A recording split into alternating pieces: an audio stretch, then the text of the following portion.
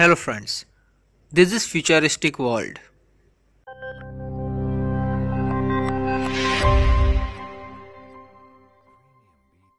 For latest technical news and robotic related videos, subscribe the Futuristic World. Octopus inspired camouflage for Soft-Robotics.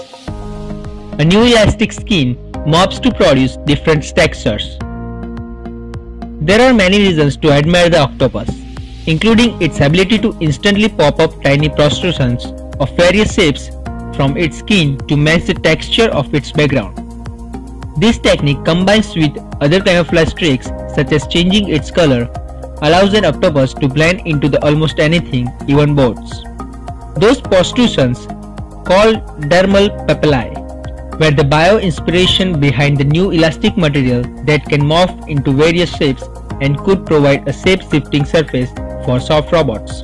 Researchers from Cornell University in New York and the Marine Biological Laboratory in Massachusetts decided to build the material based on muscle group that control papillae along the surface of an octopus tentacles.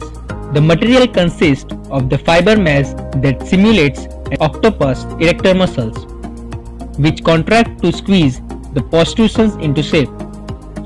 They embed the mass in concentric rings within rubber skin, which mimics an octopus connective tissue. Using the compressed air cylinder, they inflated the rubber skin much like one might blow up the balloon. The fiber mass held parts of the rubber in place while others expanded out.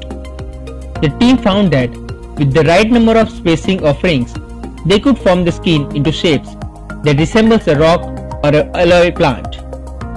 Robert Schaefer, a co-author and assistant professor at Cornell University, says the material could be reformed hundreds of thousands of times without degrading.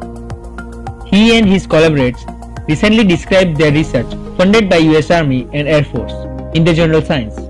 Schaefer thinks their morphable skin could be applied to furniture or used as create immersive virtual reality experience in which participants can feel their surroundings. He also says it could someday be worn by robots, maybe even robots that look and move like an octopus. The model that is group created is limited by elasticity of the rubber itself, which can only stretch so far, and the fact that they can't change the arrangement of their fiber rings once they have unmasked the rubber. Each model can therefore only adapt for one shape, rather than continuously morph like the octopus papillae, but Schaefer has ideas for how to make that possible and to enable the material to change color as well. Thank you for watching this video, and for more tech news don't forget to subscribe to the Futuristic World. Have a good day.